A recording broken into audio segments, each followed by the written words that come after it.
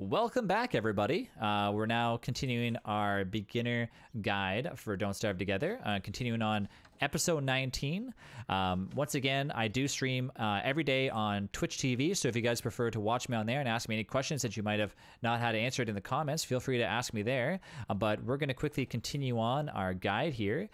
So if you guys want to, once again, if you do have any questions, I try to answer the comments as often as I can, but if you don't, if you don't necessarily have the answer right away and you want to have it as soon as you can, follow me on Twitch TV, and you can then scroll down to my Discord link, join into the Discord, and feel free to ask any questions you'd like to there.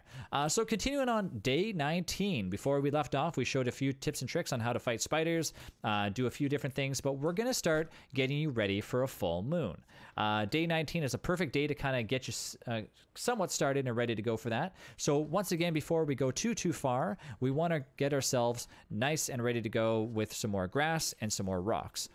So looking on our map, you can tell that there's two different ways that we can go. We can either go over here for a bunch of grass and possibly a few little rocks, or we can go to the left here where there's a ton of rocks, but they're surrounded by giant eggs. And as we mentioned before, when we walked by there, there's giant creatures there ready to attack us. So we're going to go the safer route, and we're going to go look for some grass, because grass is more so what we need. And along the way, if we encounter a few little rock boulders, we might smash them up. So let's quickly go do that real fast. Get ourselves some rock, get ourselves some grass. And remember that your miner hat does depreciate over time. So right now we're sitting at 19%, so we don't want to really use this unless we absolutely have to.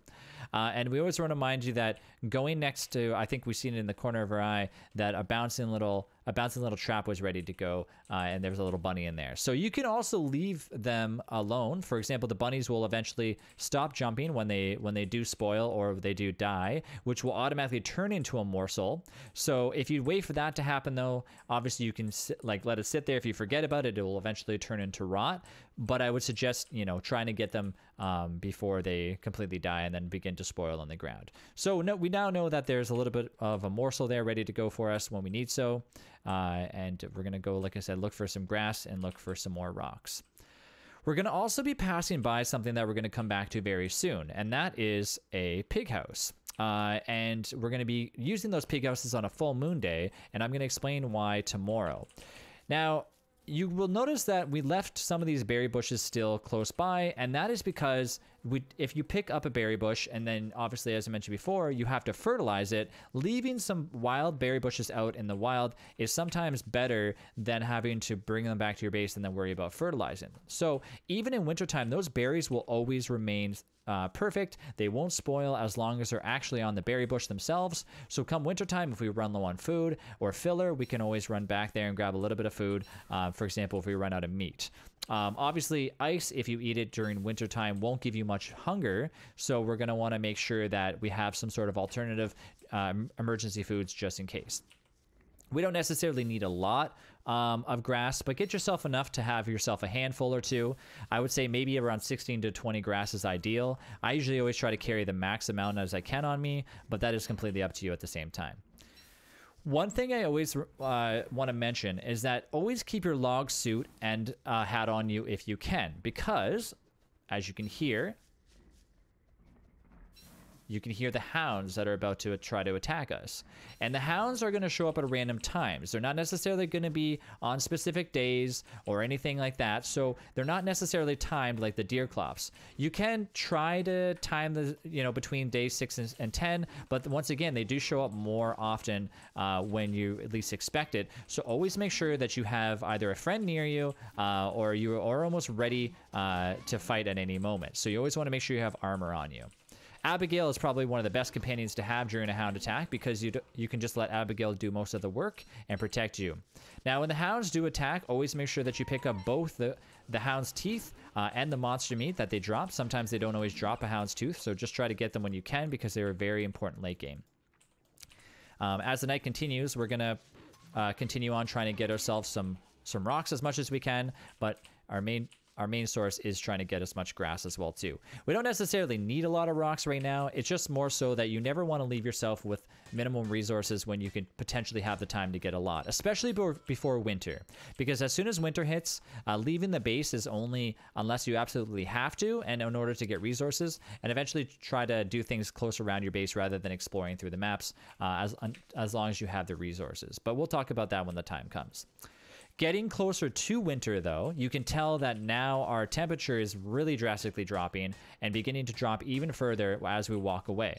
Mind you, we do have our thermal stone that we should have warmed up before we left, but you know, I'll explain that once we get back as well too, because come wintertime, we're not going to want to leave our base without remembering to warm up our thermal stone. But the beauty, once again, about playing Wilson is that he has an added bonus for, once again, having his beard on him fully grown. So leaving that throughout all of winter is going to be a handy tool in case you do forget to have your thermal stone. These things that you're going to be mining are going to lead you to the caves. And once again, we're going to leave that alone because I don't want to open them up as of right now unless we absolutely have to. Now that we have a little bit of rocks and we have a little bit of grass, I'm going to continue on our journey and go over, well, since we're really close, and we're going to grab what is called a cut reed.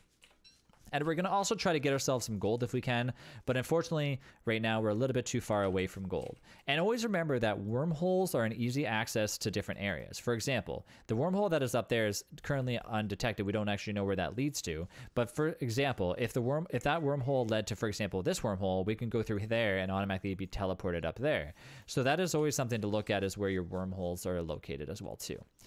So let's go ahead and grab ourselves a few reeds. Before stepping into this biome, you're going to want to make sure that while you're grabbing reeds, if you notice something starting to bubble beneath your feet, you're going to want to make sure that you be very, very careful. The swamps are one of the most unforgiving areas of Don't Starve Together because there's so many things here trying to attack you. And be very careful when approaching what looks to be like pig houses on the map, which are known as merm houses. Merms, just like pigs, will automatically attack you, and they will continue to do so until they kill you, but merms generally will always remain near their house just like pigs. So try not to just go too close to their houses unless you absolutely have to. There you can see the bubbling in what is known to be, if you hover over it, a wet tentacle. If you go too close to them, a giant tentacle will come out and attempt to attack you, and will do a great job of it if you get too close. So just try to avoid them right now, but going further, we might explain more on how to attack them and how to take care of them. So avoiding the merms, avoiding the tentacles, grab yourself maybe 12 or so cut reeds, and let's head back home, and because we're starting to get hungry, and we got to get ready for day 21.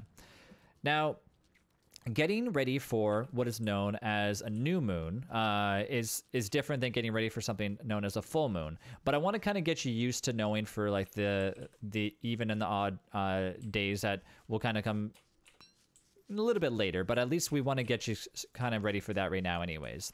So on day 11, as we've seen before in the previous episodes, that is known as a full moon. But on day 21, that is known as a new moon. And a new moon will not cause the night to actually shift into where you can see out at nighttime. It will not make werepigs. It will not make anything of those sorts, but it will also do something different that kind of comes very, very, very far into the future and Don't Starve Together. If you approach any berry bushes that look like this, these are known as juicy berry bushes. Try not to eat them if you can help it right away, because when you cook these things, they will give you a lot more hunger than when they're uncooked, and that is something that really come in handy if you do find them on your way. So once again, we're gonna get things ready for day 21, and to kind of just get you into that mindset. Now, nothing important will happen with the pigs or with the pigs that are on day 21, but you'll actually like kind of remember the fact that on day 21 it's a new moon, and on day 31, which is another 10 days after that, you got to be ready because all the pigs that are around you will turn into a werepig, which comes in very, very, very handy. So like come winter time, when day 31 hits, you're gonna want to make sure that you are ready, you have some armor, because it's going to be a very useful utility to have. So we're going to travel back, we're going to cook up our berry bushes, or our berry that we have here, and we're going to begin to eat them. And if we do have any extra meatballs, we can also eat those as well too. But I want to show you how good these juicy berries can be when cooked. So normal berry is only going to give you a little bit of hunger when you eat them, but a cooked juicy berry won't last long at all. They'll spoil in 1 day, and they'll spoil very, very, very quickly. However, cooked though will give you 18.8 hunger. And that's why I always promote. So 3 cooked juicy berries will literally fill your belly half full, equivalent to almost an entire meatball. So just something to kind of keep in mind. Now, instead of eating the seeds today, we're going to keep these seeds with us. We're going to keep the cut reeds with us as well too. Place the seeds currently in the fridge. Grab your cut reeds. Look to see if you have any gold in your inventory. If you don't, we're going to go ahead and try to get ourselves some. But before then, we're once again going to get ourselves attuned to day 21 or day 31. Just remember, if there's any days that end with a 1 after, that's what you want to start remembering, because those are going to be important nights going forward and Don't Starve Together. So when you have enough resources, you're going to want to make yourself a hammer. Now, a hammer doesn't necessarily need to be made off of an alchemy engine or science machine. You can make it on the go just like you would a pickaxe or an axe, and you want to keep that in your backpack if you can.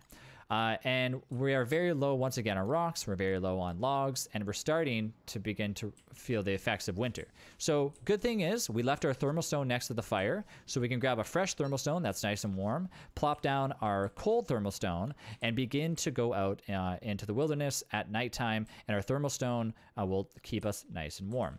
Our miner hat is still at 12%, so we're going to want to try to get ourselves something like that. So there's a few resources that we want to go and get ourselves. We want to smash down some pig houses, which we talked about, which we're going to do.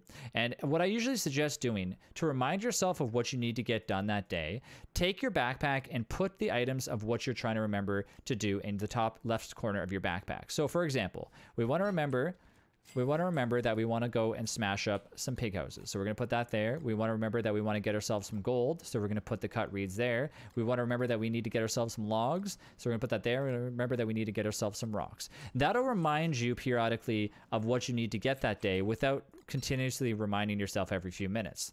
So we have our miner hat, which is starting to get very low on us. So we're going to want to try to make sure that we refill that when we can. So going back into our chest, we're going to pull a firefly, and we're going to right click on our miner hat, refilling that to 43%. We can also go into the caves and get something known as light bulbs, but we want to try to avoid anything that's super difficult right now. Once again, leave the firefly that's currently in there, because you're going to possibly need that in emergency cases. We're kind of full. We're ready to go. Let's go ahead and begin to go and smash up some pig houses. The beauty about doing smashing a pig house is that even though you're attacking the pig houses, they're not necessarily going to attack you unless they're provoked. So looking at the right, we still actually do have 2 pig houses, but we want to get a few more. And there's a specific reason for this. And that is because we want to get ourselves some access to pig skins and potentially some extras that we might need. Now, if you do this at nighttime and you smash a pig house, the pig will fall asleep. If it's during the day, the pig will remain awake, and if you don't pick up the resources fast enough, the pigs will continue to try to eat what they can that is on the floor, and that is what the pig skins that they'll attempt to eat. And you don't want to have that happen, because obviously you want to make sure that you keep as many of these resources as you can. And pig skins are very, very useful in Don't Starve Together, and you want to get as many of them as you can. This doesn't mean go around your entire world and smash up your houses, but if you are living in the world of Don't Starve Together and you're beginning to learn how to survive, smashing up the pig houses is such an easy way of getting early game resources, whether it's cut stone or boards, as long as you don't smash up too many of them. And here we are in our first day of winter. So you can tell that it's the first day of winter because the scenery has changed. It's almost like kind of like a light blue color has kind of filled, and you can see that soon there's going to be dusk, and it's going to be very, very cold. So we have our thermal stone that is now at 6 degrees, and you can also tell that we're beginning to slowly get colder and colder and colder. Luckily though, if you remembered, we pre-made a fire pit and always made sure that we had one handy just in case. So continuing on, let's go ahead and smash up just a few more of these pig homes, just enough to get us a few more pig skins if you can, and try to remember to pick them up. The pigs will still continue to try to attack you if you attack them, but as Wilson, you can walk near a pig, you can go up to and try to talk to a pig if you want, but they're not going to try to attack you. So leaving these pigs alone, we're going to go back and we're going to take some pig skins with us, and we're going to continue to maybe make 1 or 2 extra more pig houses, which I believe we already have. No, we don't actually have any more pre-made right now. So as we continue on, you're going to now see an ice glacier. And as before, when you see in the ice that we had available in our that we used in the crock pot and we used inside of the fridge, we only had small little tiny glaciers, but now we have much larger ones. If you are about to freeze, do not place your campfire next to one of these glaciers, because it will continuously deplete what is around it. So you want to make sure that if you do begin to get a little bit too chilly, place down your campfire, warm up next to it until you get nice and toasty. And sometimes it helps to put your thermal stone down so you can wait for the thermal stone to heat up faster while it's on the ground. Let your character get nice and toasty. Once it becomes almost a red glow, you can wait a little bit longer than that so it continues to get even warmer, because you can tell the temperature with the Show Me mod. If you're not using the Show Me mod, you don't have to worry about it. You can just kind of focus on the colors. But as soon as it turns into a deep orange color, that is when you're going to want to pick it back up, boom, and you're going to continue to chop down the ice glaciers. So anytime you encounter an ice glacier, if you have your golden pickaxe on you, or a pickaxe in general, try to get them. They're very, very helpful, especially with making recipes, especially in wintertime. And they're so plentiful around winter that you just want to continue to use them as much as you can. And if you don't use them, they're eventually just going to melt into as soon as springtime hits anyways, so you might as well get them while you're there. So going back, we're gonna go back, make a few of our make maybe 1 or 2 pig houses, and then we're gonna use what's ever left over for something even better. And that is known as a hambat. And hambats are extra useful when attacking, and I'm going to show you why. And they're extra useful in wintertime because they last even longer.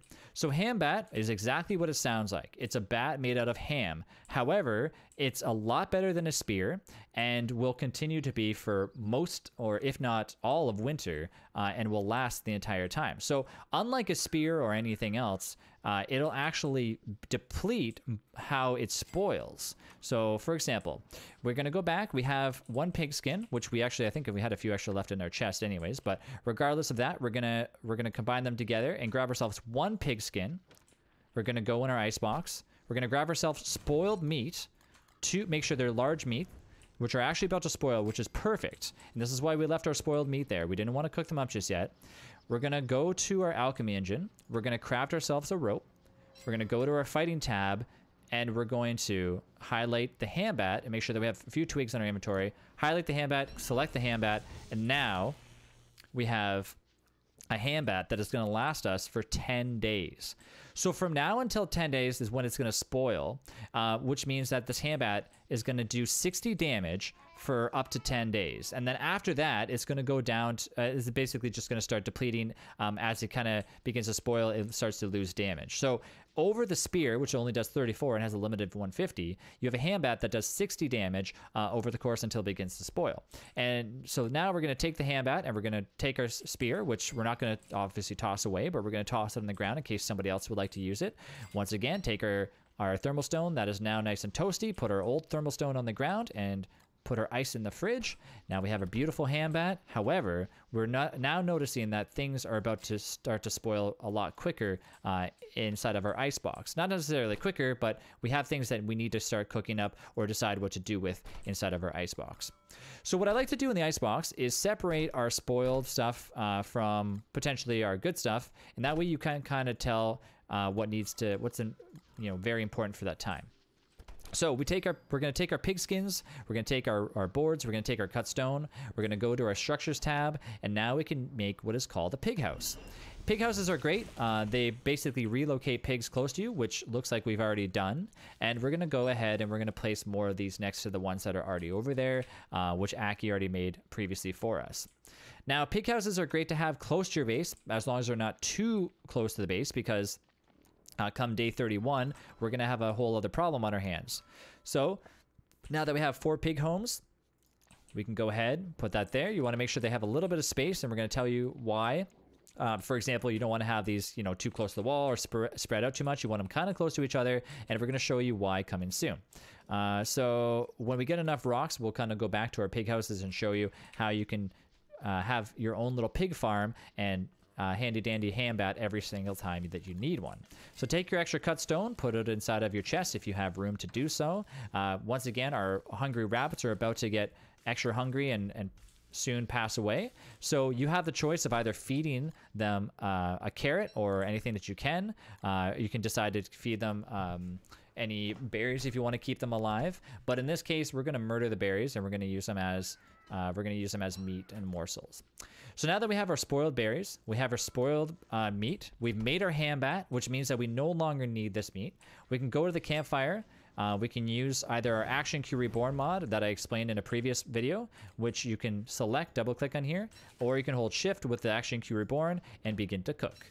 And now, instead of spoiled berries, we now have better berries that can now be used in recipes. And once again, as soon as the color goes to green, you can tell that you're back in the way of being able to cook without having to worry about the next recipe that you make come almost half green, or basically you want to make sure that it's not on the spoil meter when you decide to cook something. For example, if I were to take these berries that I'm just now cooking that are almost about to completely rot, and I cooked with them, they would give you half the value of the food that a normal meatball would do, and you definitely don't want to have that. Once again, take your meat, cook that up.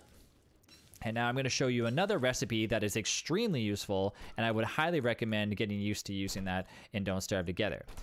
So normally our monster meat, we've combined them with 3 filler in order to make ourselves a meatball, but we're going to make ourselves a new recipe before we sign off on this video, and it's going to be a meaty stew. So you can tell that our hunger is 150 and we're getting very hungry.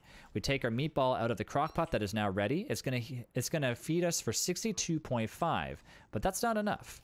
We want to have one meal that we can fill our bellies completely. So we're going to take 2 cooked meat. They have to be the big ones. They can't be the small ones. For example, if we take a morsel and we decide to use those instead, it will not make the same recipe.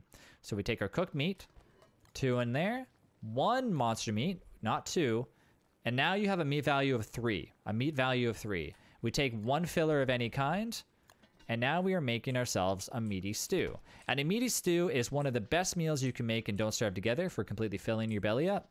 And that way you can have yourself a tasty meal. It cooks very quickly, a lot quicker than a lot of other custom meals, for example, like a pierogi and stuff. So you want to make sure that this is definitely something on your radar at all times. 150 hunger. The rest is kind of just there for bonus, plus sanity, plus health, which is always good.